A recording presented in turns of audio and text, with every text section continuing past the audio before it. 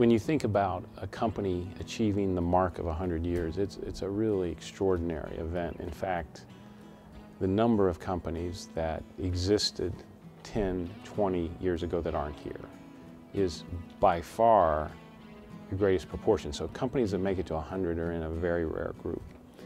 So we're really proud of that. And if I paraphrased for you how a company can stay that long, the thing I would say to it, it changes. The company has to change in order to have that longevity, while retaining some very magical aspects that make it a special story that carries from generation to generation. So, for example, you would find in the very startup of the company that the founder brought 25 patents with him about how to bend simple flat steel into boxes, which allowed us to use steel as a case good or a furniture good and not have it too heavy. Now, the innovation in engineering for this was extraordinary in its day. And in a way, the company celebrates the engineering and the innovation even today. It knows that its next day is only certain if it masters that. A second thing, when he came to Michigan, Mr. Wege, to start the company, he met Mr. Idema, who was coming out of Princeton, and they had this dream about a different kind of work relationship between management and its employees back in 1912. And it was very egalitarian. The notion that everybody was kind of on a team together was a really special principle. And the company more recently has gone through a lot of restructuring.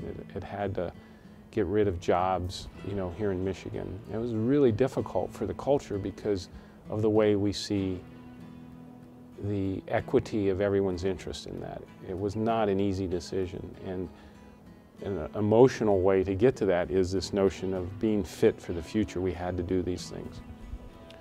Probably a third thing is, in the broadest terms, is the way that we watch what our customers wanted and needed. Over the years, the evolution of the company closely mirrors what its customers were driving in terms of demand and transformation. A quick example is we're global today not because we had a desire to be everywhere, it's because our customers went everywhere and we had to follow them.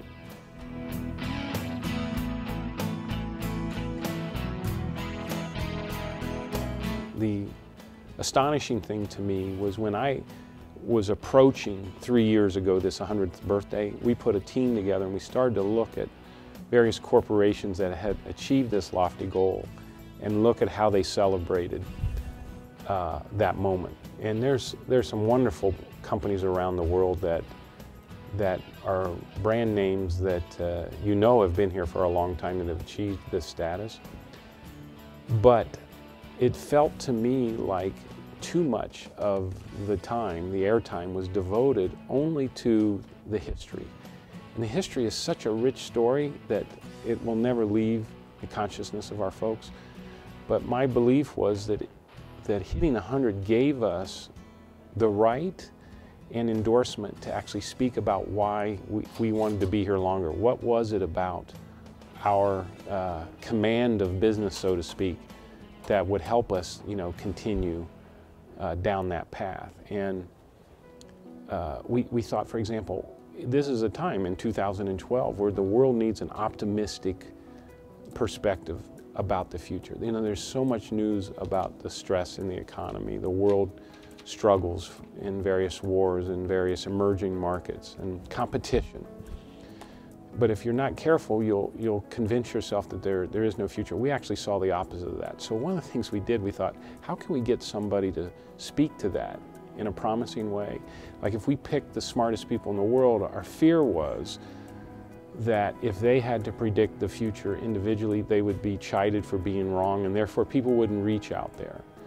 So an idea hit us to engage 10-year-olds, and we did this out of a love for the precociousness and the candor and authenticity of children, but as much about their imagination.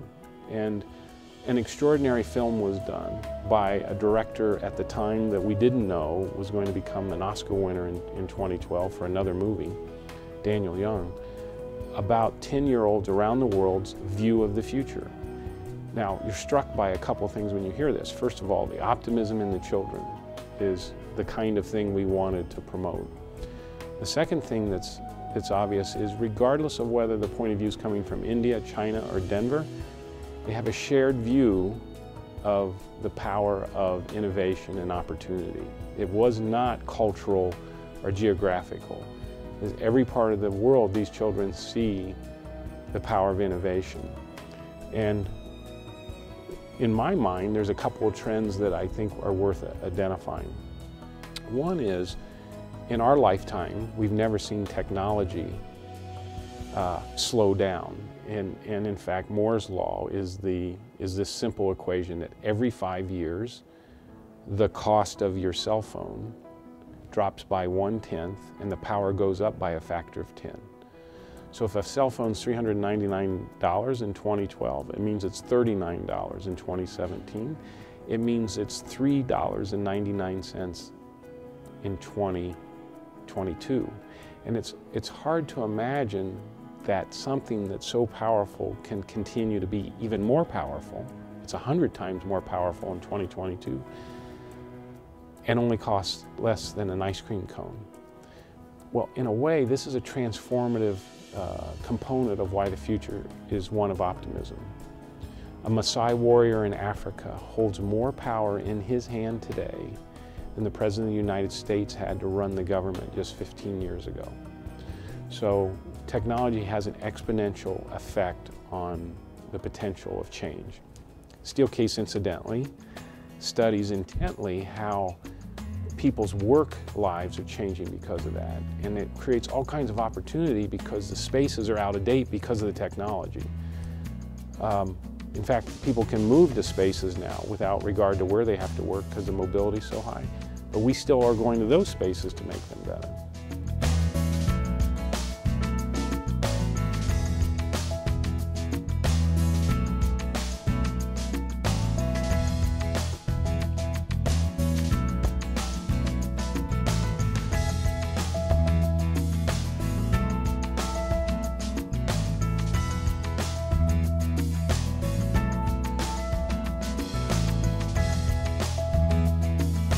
A second persistent trend over time is globalization. So the world always was a globe. You know, none of us invented that point of view.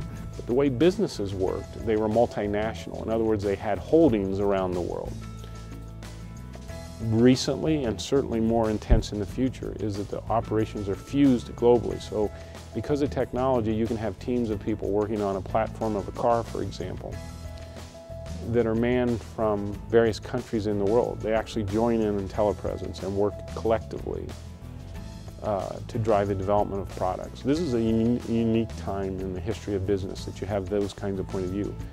Now, a sub-story about that that's dramatic is because of what C.K. Perhallet at Michigan called the bottom of the pyramid, the markets that didn't seem to have the wealth, they're creating more innovative ways to actually conquer problems that were perceived as too complex or too costly. It's actually helping us in more developed markets. And that point of view is flowing from this kind of exchange. Probably a third thing that would be exciting to highlight is material science. So one of the best stories in the world today is the story of carbon fiber finding its way not just in tennis rackets or golf clubs, but into the airplanes of the future. So the new Boeing jets are hitting drag-to-lift ratios that they never thought we'd ever achieve. They're going to change the way flight patterns happen, meaning they're called thin routes. So we'll be able to have non-stops from points in the US to other points in the world that couldn't have afforded it before. Cars are going to adopt this, and there's an incentive in airplanes and cars for fuel efficiency, but there also is in our world, because these are products that people handle and they move and they touch, and to have them not cost as much to move around, to ship, there's a big advantage to reducing weight. So I think the future of material science is a big beginning along with technology and globalization.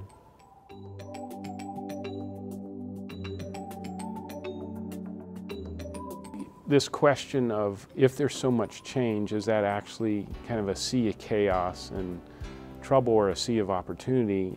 An observation that was made is, if we understand the way humans react to that, we actually have a clue to what the future can be. So Steelcase has invested an extraordinary amount of time and effort into understanding ethnographically. This is a term which means you follow around people and you observe their behavior. You don't necessarily interview them, you actually study them like an anthropologist would. And we find this persistent patterns of behavior around, for example, how to operate a piece of technology. And we know, for example, that the more complex you make this, the less they'll use things. Now you go, well, that's a well, duh, I could have told you that. But generally people won't say that in an interview because they don't want to appear like they don't know how to operate something. This insight-driven product development is something that we really kind of fell in love with our relationship with IDEO 10 years ago. And it's now fueling the company in an extraordinarily proliferate way of brand new ideas. And so the newest one is a concept called Mediascape, where people can come to meetings with whatever object they're using to connect to the web and have that instantly displayed for the rest of the room. Or even more powerfully, telepresent sent to anywhere in the world instantly. So if you have a phone, you have an iPad, whatever you have in content and you're using it and you know how to operate it, you can then drive the meeting and what others see. And they can instantly grab control of their device and do that as well. And this came from us watching people struggle with just trying to plug their computers in to project them. So I'm really sold on this virtue being a way that companies will continue to grow in the future, like Steelcase.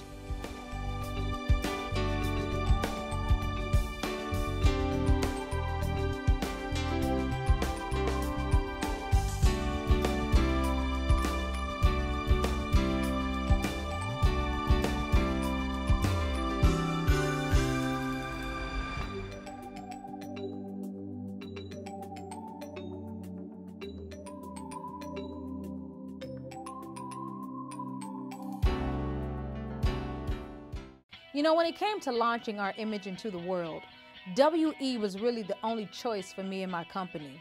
Whether we were in need of a website, hosting service, commercial, or a music video, it didn't matter.